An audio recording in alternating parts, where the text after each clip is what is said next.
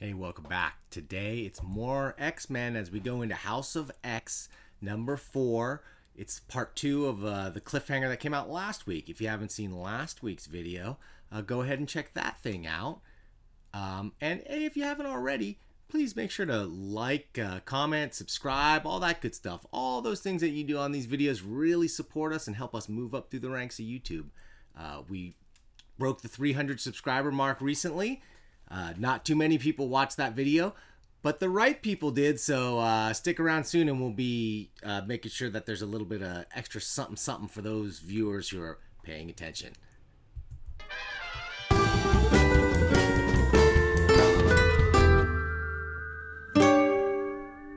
Hey, welcome back. Today we're going to talk about how House of X, not number 3, but number 4, part 2 of the one that we reviewed last week.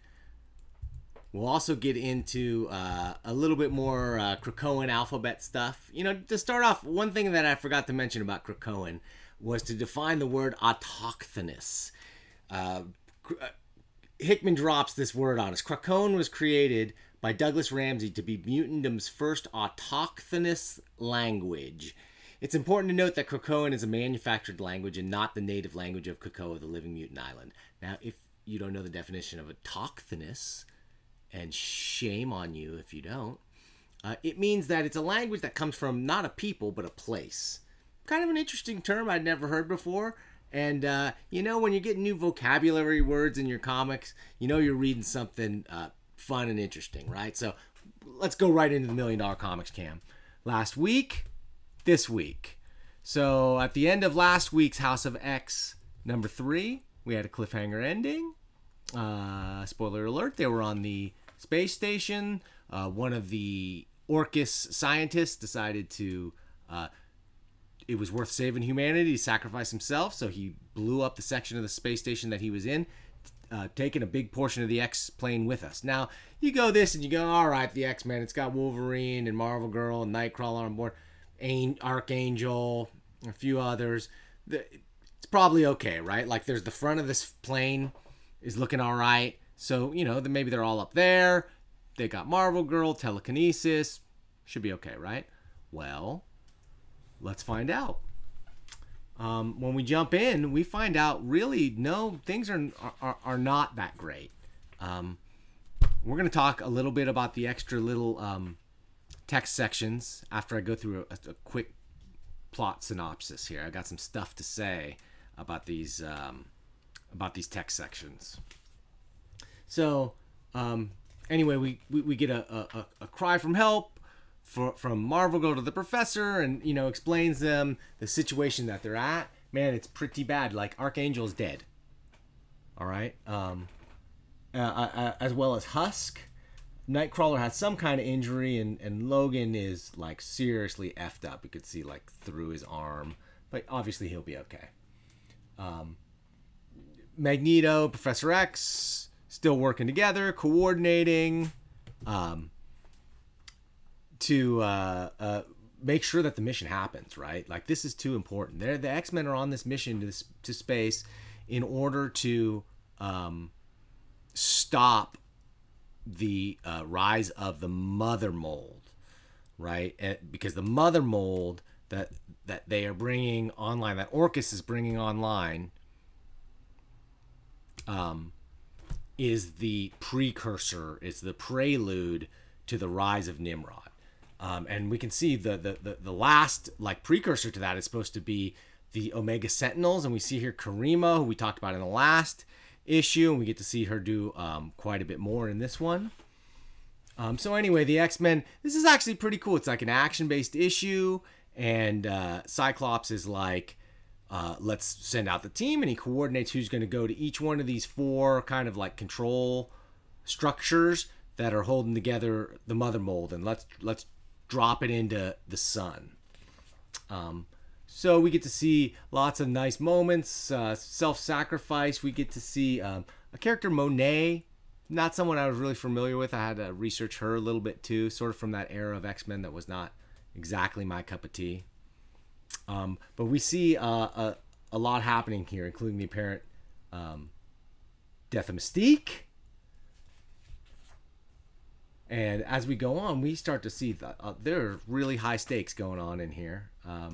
As you know, they've basically figured out the only way to complete their mission at this point is suicide. And, you know, they check back in with Professor X to say, basically, you know, we don't know what to do. We're in a no-win situation. What should we do? And Professor X's answer is, do whatever it takes. And Marvel Girl wants to make sure that Cyclops heard that. So did you hear him, Scott? And so, like, that's official. You guys got to do what it takes. This is our only chance at this. Wolverine knows this, and he and Nightcrawler basically sacrifice themselves. Wolverine plunges into the sun after the mother mold. And I think Nightcrawler dies at that moment too. Maybe he could have poured it away. And then finally we get to see Cyclops as he gets caught by Karima, right? We get to see her using her Sentinel power. She can transform herself. She says that she shot nanites into Cyclops, which are at the base of his spine, inhibiting his brain from using his mutant power. So he's pretty much helpless. And along comes the scientist. Cyclops like, look, man, capturing me, what's that? That's not going to do anything. It's not going to help to capture me. And the scientist's like, dude, I'm not here to capture you. You killed my husband. It's go time. And she's got a gun and basically blows Cyclops' head off. So this is where, you know, Wolverine is now dead. Cyclops is dead. This is where Professor X breaks down. And I will concede that point at this point that this is Professor X. I don't think it's Doug Ramsey anymore. I think it's Professor X with like a Cerebro helmet. And he breaks down and he's like, no more. This can't happen again. And this is where we have to realize that this cannot be the 616 timeline, right? It just doesn't make sense at this point for it to be that. So let's look at the timeline again one more time, right? Let's see what's going on here. And so if we are presumably in this 10th timeline, and let's say that this is the Marvel Universe that we have known and loved for all this time, that means that somewhere in the past, all these 9 lives went through. We're in the 10th life. Before the X-Men happened, assuming, you know, Fantastic Four, all kinds of stuff happening, right, in the Marvel Universe back there. All the stuff that intertwines with the X-Men history throughout this 10th timeline, right? Can we even zoom in more? Let's do that. Year 25, Moira marries Joseph McTaggart, founds the Muir Research Institute, wins the Nobel Prize, gives birth to Proteus at 31. This seems like the Marvel Universe we know. Okay? So Moira and Xavier recruit Magneto. Year 43. Is that when Magneto was the leader of the X-Men for a pretty long run? It seems like 4 years later, Moira, Xavier, Magneto schism. Then the genocide at Genosha. Somebody gave me grief in the comments for how I'm pronouncing it. I'm sorry, I'm not sure. And Moira's fake death. This is sort of where in the comics it seemed like Moira was already dead, and I've heard this is a retcon that like Moira kind of was already dead in our universe, but they've decided that she faked her death to keep her alive now. So that makes us here. Year 52, House of X. This is where House of X began. Okay. Now, I'm having a little bit of trouble reconciling that. So what we saw previously in Powers of X was Magneto and Xavier joining early at year 1 of the X-Men to create this mutant offshoot nation on Krakoa. And for them to work together, but to stay separate from humanity, but to work with humanity. This is a subtle difference in the way they've always worked, right? So obviously that can't have happened in our timeline. So where was that happening? Was that happening in one of these previous timelines? I went through it and I couldn't pin it down. Could this be what happened in the 6th timeline? The missing 6th timeline? The other theory here for the 6th timeline is, could that be the 616 universe that we know? And that everything that's happened after that just sort of been happening for the course of the series? I don't think so. I think where we're at is that the 10th life has to be the current timeline because it fits in perfectly with the events that we know from our X-Men's history, right? 616 continuity, if you will. But the question is where we go from here, because now we're here and we just lost Cyclops and we lost Wolverine and we lost too many, right? And Xavier says no more. So clearly we're setting the stage here for a reboot of X-Men continuity with the death of Moira. Now, will she be killed? Or possibly, right? She could be killed. We reboot into the 11th timeline, and then whatever happens, happens. The other possibility is, as I've speculated before, Moira could become stripped of her powers and die somehow. And it didn't really occur to me, I thought Rogue could steal her powers or something. Who knows what happened? There's other mutants that can negate powers or whatever, and then you kill her and it's done. But what didn't occur to me, and what longtime watcher and frequent commenter JK mentioned in a previous video, is Moira does know the cure for mutants. She cured it in one of her previous timelines. She could potentially use that cure on herself to stay alive, but prevent new timelines from being triggered and making this the final timeline. But would that, in turn, just the fact that she created the cure, even if she's just using it on herself, the quote-unquote cure for mutants, if she used it on herself, would that be enough to trigger Destiny and the Brotherhood of Mutants to come and kill her for the final time? I like to think so. That could be a fun, kind of gruesome end to the Moira saga and would leave us in a final timeline. Now, whether that happens in this timeline, I'm gonna just frankly doubt it, because at this point, nobody thinks Cyclops and Wolverine and Archangel and Nightcrawler are dead. Okay, so that begs the question here: if we reboot into the next one, and that is Professor X and Magneto working from the very beginning of the X-Men to create the separate society. If that's the plan, how does that mesh with the X-Men continuity we know? And how does that play into what may or may not have happened in the continuity throughout the Marvel Universe, right? Because it's not just the X-Men. This is the Marvel Universe. It's deeply intertwined. How does Submariner, Namor, factor into this as well? Isn't he the first mutant from the Marvel Universe? I don't know. Let's hear what you have to think. I want to hear about it in the comments, guys. There's been some lot of great theories being floated in the comments. Some of which are wrong, but man, a lot of mine are wrong too. So isn't it great to have a book that we can all be excited about and talking about?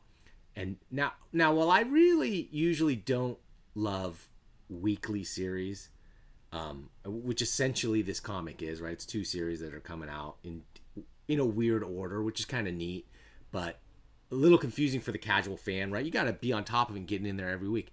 Usually those weekly series are very forgettable things by forgettable creators that don't have much to do with continuity at all.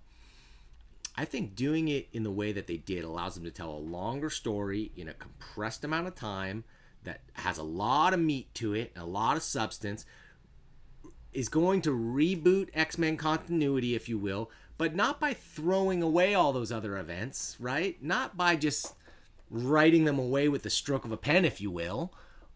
What they're doing is they're doing it the right way. They're creating a plot device that allows them to streamline their continuity. So if this means that now the Marvel history of the mutants and the Marvel in general has changed in ways that we don't know, is that the biggest deal? that almost how it always works anyway, right? When comics are going, they come up with new ideas and new writers come in, and those ideas get retconned or changed subtly. A direction that the original creator of a character might have thought a character was going to go in, that character might go in a completely different direction in the hands of another writer, editor, artist, team, etc. That's kind of the fun of comics. And what's great about this is getting people in the stores talking about comics, watching videos about comics, right? Because this X-Men stuff has been a humongous hit for me. These are some of my most popular videos ever. People really like the timeline content. It's helping this channel grow. And hey, speaking of keeping this channel growing, thank you so much for supporting us. Thanks for watching and doing all that stuff that you do to keep things going. So please keep watching. Oh, wait! I almost forgot. One more feature. Back to the $1 Million Comics Cam and over to the Krakoan alphabet because, well, we've got, I forgot, the backup pages. Right? There's a lot of extra content in here, and I forgot that I want to first complain about something. But first, I'll do the translations, right? So we've got the page and we've got the code. And last time we learned the Krakoan alphabet. This one we saw from the previous one, right? Already you can know that this is N. That's N-E-X-T, and this is something sinister. So we knew from the previous one that it said then. The one after this would be something sinister. So we've seen this one already. And this one is new. And it says then Society. And this one is for House of X number 5. This one is for Powers of X number 4, where presumably we'll see Mr. Sinister. House of X number 5, Society, which I think is going to show, what Charles must have learned from this timeline. He's going to make sure that never happens again, and they're going to set up a new setup for the X-Men and their place in society. So if we look at these extra bonus pages here, Charles basically decides no more, and then we go into this. Now, what are we seeing here? Bunch of stuff. Wow, Hickman, they're really throwing in all kinds of extra pages and content, right? Well, no. This stuff is, all this is the content from the beginning of the book that we already read. This is a great piece. There's a lot of really interesting stuff here about all the different mutant genocides, right, that have happened, and all the people that have committed crimes, humans who've committed major crimes against mutants.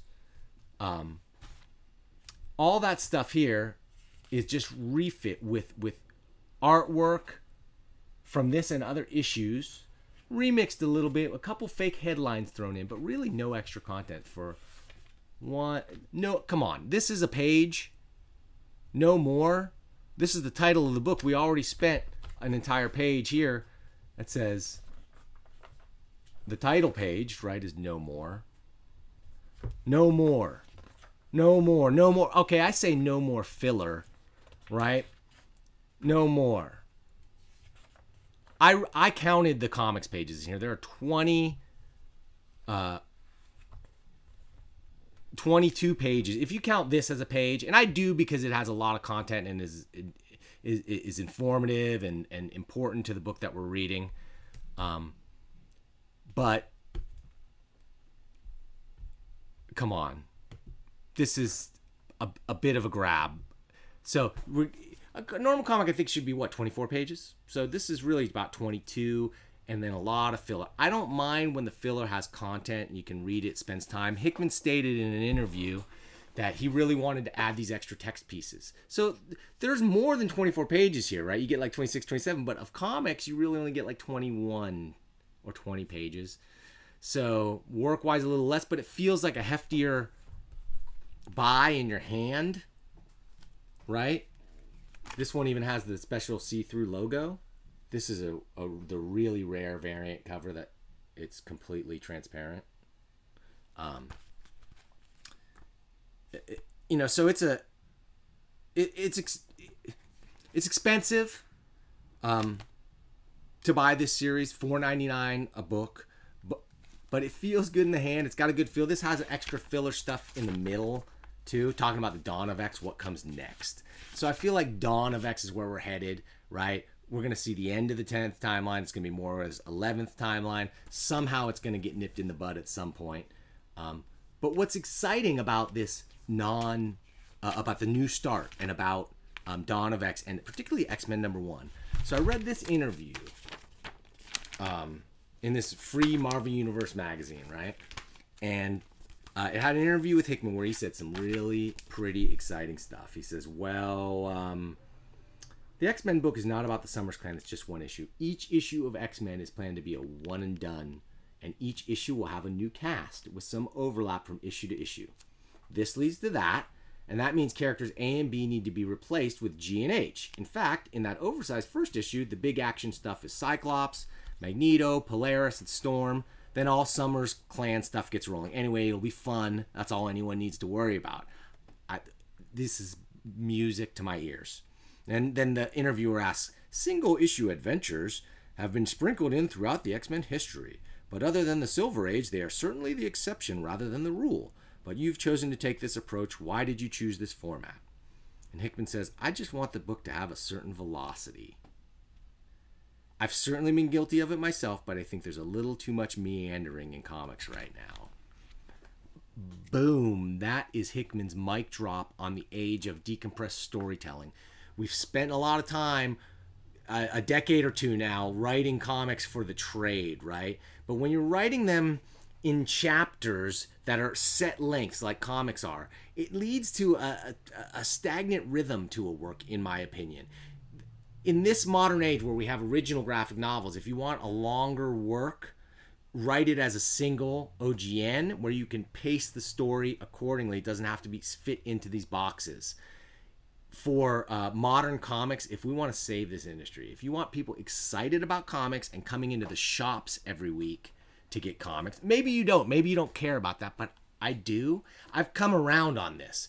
There's different kinds of comics fans. The kind of comic fan I am is one that likes to go to the comic book store on Wednesday and get the new comics because I'm excited, because I care about seeing that stuff first before anybody else, right? Because I want to read it and I care about not just the medium, but like the culture of the shops and the stores and the stuff that I grew up with, right? I grew up in a comic book store almost literally, and I'm watching them slowly disappear. And you know, morphing and changing is one thing, but retail in general is starting to shift and disappear as we move into this Amazon computerized age, and that's a really good thing for some things. But for comics and the culture of comic books and readers and your community, the local culture as well as the wider internet cultures have to support each other. So what does this mean? This means get your butt into a comic book store. If you've got one, right? If you've got a local one, go in there and support them. Buy books on Wednesday. Get a subscription and put X-Men on that list, and let's start reading, thinking about, talking about comics again. And now I'm really finished. So if you stuck around this long, thanks ever so much. I'm super excited. There's a lot of change in the air over here in my life and in comic book news and everything else. So keep watching for exciting new announcements soon. And thanks again. We will see you next time.